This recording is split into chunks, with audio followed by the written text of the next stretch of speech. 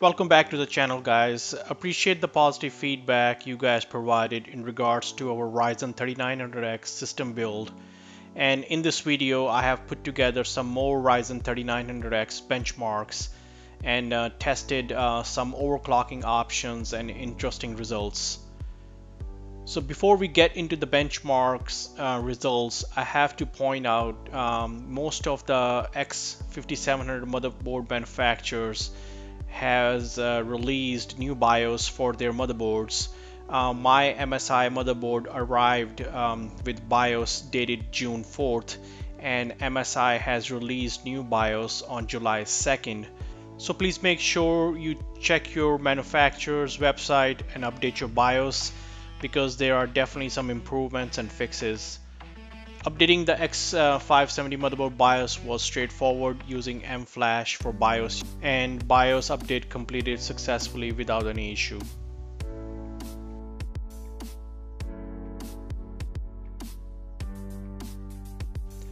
In the first benchmark, we're using Western Digital Black NVMe 512GB SSD. It's a PCIe X3 SSD, not X4, and results are still amazing with over 3000 read and 2000 write score.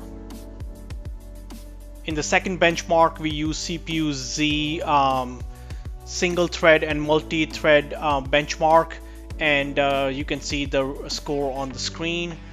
We also compared it against Intel i9 18 core CPU.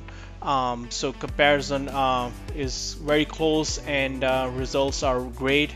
And interestingly, Threadripper 1950X was able to beat Ryzen 3900X, which is surprising to be honest, because I would believe Ryzen 3900X will be able to beat first generation Threadripper 1950X, which is a 16 core 32 thread CPU. And for Intel reference, i9 1900K CPU was no match for 3900X, and Ryzen 3900X was able to beat pretty much all the Intel CPUs in single thread and multi-thread.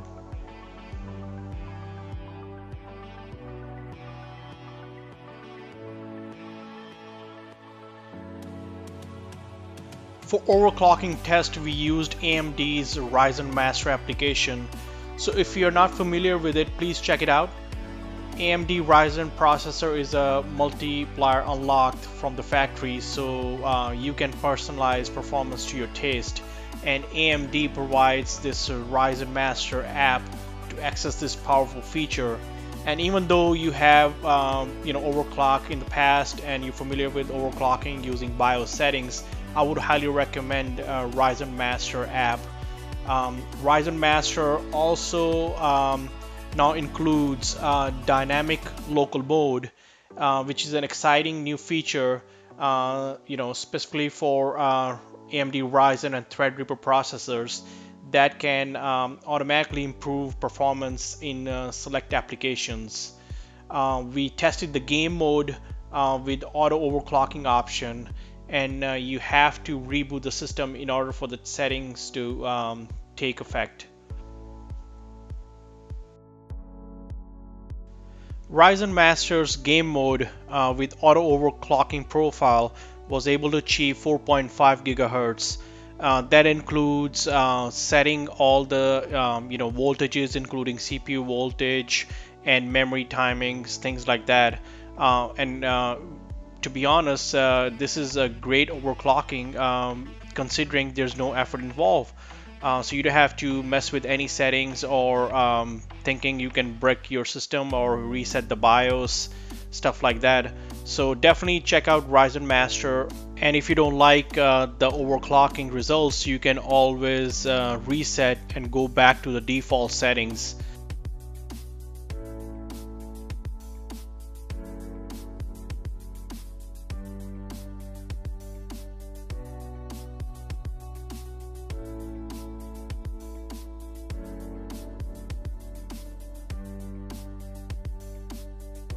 In Cinebench R20 we were able to achieve better score than last time, It could be because of the BIOS update or XMP Profile 2 settings for the memory.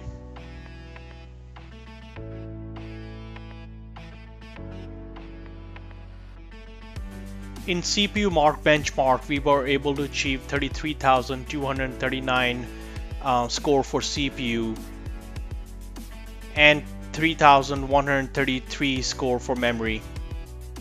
In VRay Benchmark, we achieved 19,987 score. AMD Ryzen 3900X definitely redefines our expectations for mainstream desktop with a beastly 12 cores and 24 threads, and represents a great value if you're looking for a well-rounded performer. There's no doubt the 3900X also blurs the line between AMD's own Threadripper platform and mainstream desktop. At the end of the day, I think AMD was able to deliver on all of their promises and hitting all of the performance targets they needed to. Furthermore, where AMD kills, I think in terms of value, and at $499, 3900X really delivers in terms of offering outstanding value as compared to the competition.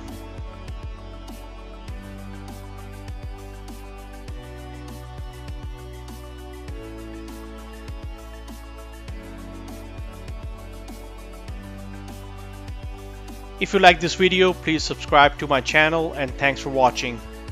See you in the next one.